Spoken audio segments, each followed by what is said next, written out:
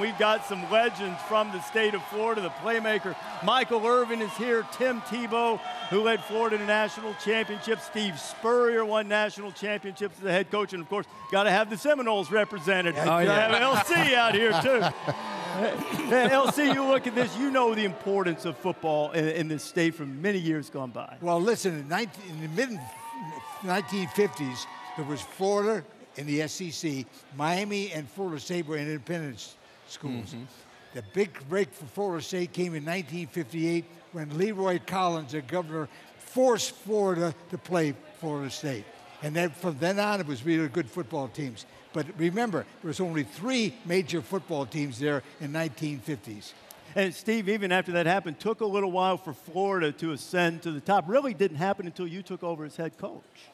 Well, we always had a lot of good teams.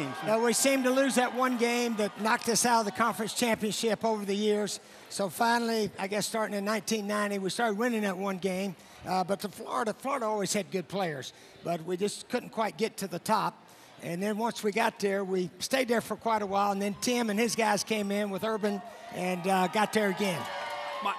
Tim, I'll ask you something in a second. I want to ask Michael, the brand that the brotherhood, there's a generation that they can't relate to what you guys had in the 80s and what Butch Davis was able to reestablish early 2000s.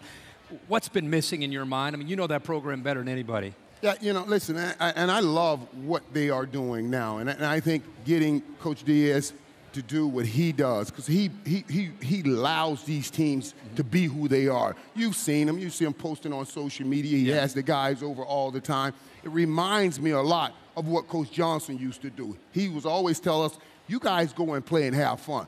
I'll worry about the backlash. That means you can, as long as you're winning, it's all good. As long as you're winning. And I think Diaz is doing some of that. What we get misrepresented is the swag and all the trash talking, but there was obviously a lot of substance to it.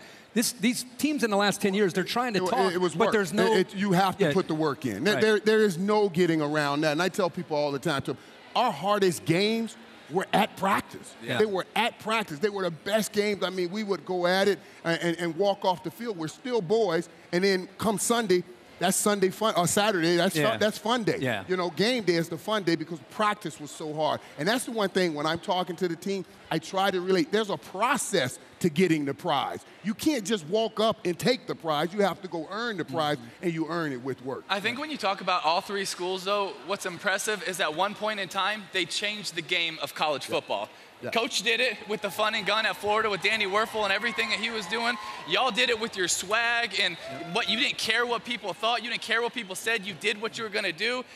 And I think, FSU did that for a 12-year span with Coach Bowden when they were, top 4 in the country for 10 years in a row or something like that. So every single team, they changed how the game was played at a certain time. I think that's what makes Florida football so special. It used to be if you could win the state championship, you're in really good position to win the national championship. Probably the best team in the country. But that's not the way it is. Not the way anymore. It is now. That's because everybody's coming in taking our players. That's the reality right now.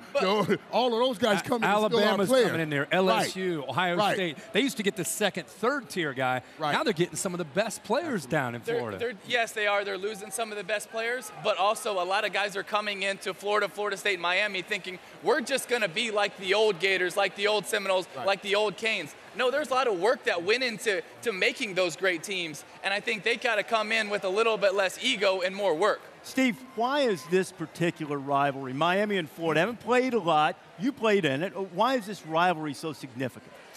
I think it is significant because we're in-state. Miami used to be very good now. In the 90s and 80s, I mean, they were top 5 in the nation all the time. And so the Gators, we want to beat them, and they want to beat us. I think that's what's good about the game. Both teams desperately want to win this one. Your families crossed over.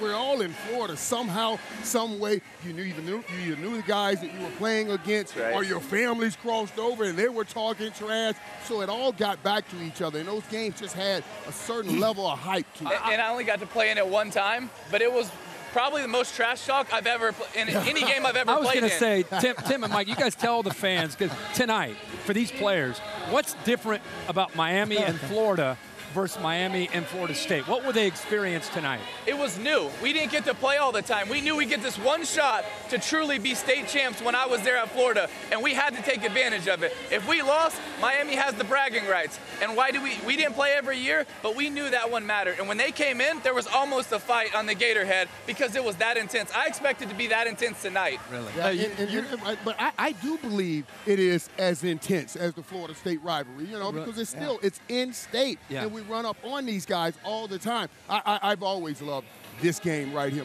You made your first start against the Gators, right? Yes. It didn't go the way we wanted to, though, right? I was just a freshman. And we lost that game. I dropped the pass, and I remember meeting with Coach Johnson afterwards like, oh, my God, I'm not going to be able to start next week. He said, son, I'm going to stick with you one more week, but don't disappoint me. And it all worked out. That's why Jimmy Johnson's a Hall of Famer. Hi, everyone. Thank you for watching ESPN on YouTube. For more sports, more analysis, download the ESPN app. And for live streaming sports and premium content, subscribe to ESPN+. We'll see you there.